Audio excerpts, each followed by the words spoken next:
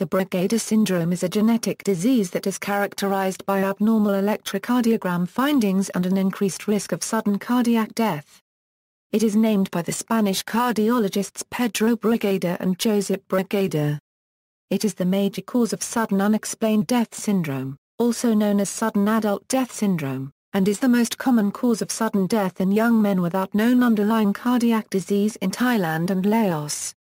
Although the ECG findings of Brugada syndrome were first reported among survivors of cardiac arrest in 1989, it was only in 1992 that the Brugada brothers recognized it as a distinct clinical entity, causing sudden death by causing ventricular fibrillation in the heart.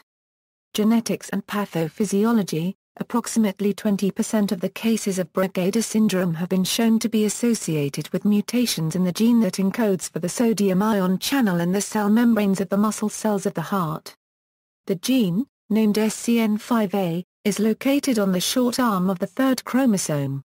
Loss of function mutations in this gene lead to a loss of the action potential dome of some epicardial areas of the right ventricle. This results in transmural and epicardial dispersion of repolarization. The transmural dispersion underlies street segment elevation and the development of a vulnerable window across the ventricular wall, whereas the epicardial dispersion of repolarization facilitates the development of phase 2 reentry, which generates a phase 2 reentrant extrasystole that captures the vulnerable window to precipitate ventricular tachycardia and/or fibrillation that often results in sudden cardiac death. At present time, however, all the reported patients who died because of the disease and were submitted to detailed autopsy study have shown a structural right ventricular pathology underlying the syndrome. Over 160 mutations in the SCN5A gene have been discovered to date, each having varying mechanisms and effects on function, thereby explaining the varying degrees of penetration and expression of this disorder.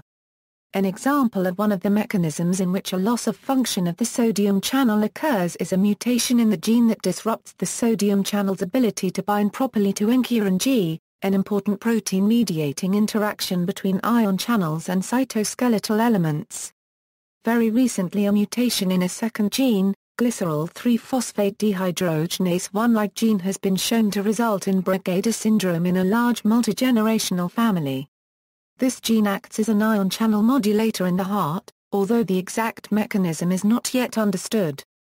Recently, Antselvich has identified mutations in the L-type calcium channel subunits and CACNB2, leading to street elevation and a relatively short QT interval. For a comprehensive list of all mutations, see in 2013. Bezina et al. Showed that common variants at SCN5A, SCN10A and HEY2 are associated with Brugada syndrome. This condition is inherited in an autosomal dominant pattern and is more common in males. In addition, it has a higher prevalence in most Asian populations. Diagnosis. Genetic testing for Brugada syndrome is clinically available and may help confirm a diagnosis as well as differentiate between relatives who are at risk for the disease and those who are not. Electrocardiography. In some cases, the disease can be detected by observing characteristic patterns on an electrocardiogram, which may be present all the time or might be elicited by the administration of particular drugs or class 1C antiarrhythmic drugs that block sodium channels and cause appearance of ECG abnormalities, or resurface spontaneously due to as yet unclarified triggers. Brugada syndrome has 3 different ECG patterns. Type 1 has a cove-type street elevation with at least 2 J point elevation, a gradually descending street segment followed by a negative T wave. Type 2 has a saddleback pattern with at least 2 J point elevation and at least 1 street elevation with a positive or biphasic T wave. Type 2 pattern can occasionally be seen in healthy subjects. Type 3 has either a coved or a saddleback pattern with less than 2 J point elevation and less than 1 street elevation. Type 3 pattern is not uncommon in healthy subjects. The pattern seen on the ECG is persistent street elevations in the electrocardiographic leads V1-V3 with the right bundle branch block appearance with or without the terminal S waves in the lateral leads that are associated with a typical RBBB. A prolongation of the PR interval is also frequently seen. The ECG can fluctuate over time, depending on the autonomic balance and the administration of antiarrhythmic drugs. Adrenergic stimulation decreases the street segment elevation, while vagal stimulation worsens it. The administration of class Ecg 3 drugs increases the street segment elevation, as does fever. Exercise decreases street segment elevation in some patients but increases it in others. The changes in heart rate induced by atrial pacing are accompanied by changes in the degree of street segment elevation. When the heart rate decreases, the street segment elevation increases, and when the heart rate increases, the street segment elevation decreases. However, the contrary can also be observed. Treatment: the cause of death in Brugada syndrome is ventricular fibrillation. The episodes of syncope and sudden death are caused by fast polymorphic ventricular tachycardias or ventricular fibrillation. These arrhythmias appear with no warning.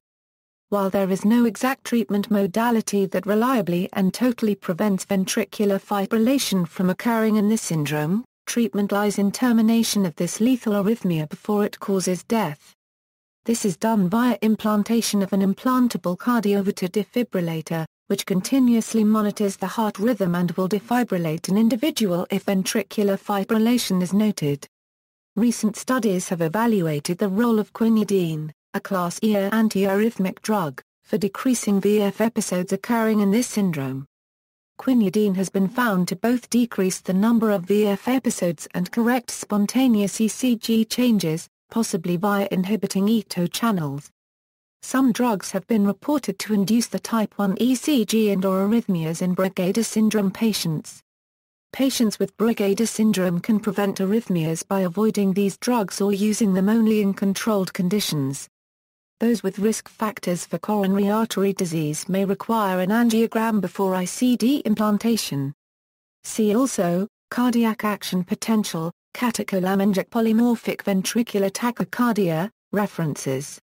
External links: brugadadrugs.org, maintained by Brugada specialists, contains a list of drugs to avoid in patients with the Brugada syndrome. Gene reviews, Brugada syndrome, beer, http www.c-r-y.org.uk/long_qt_syndrome.htm, the Ramon Brugada Senior Foundation, La Syndrome de Brugada.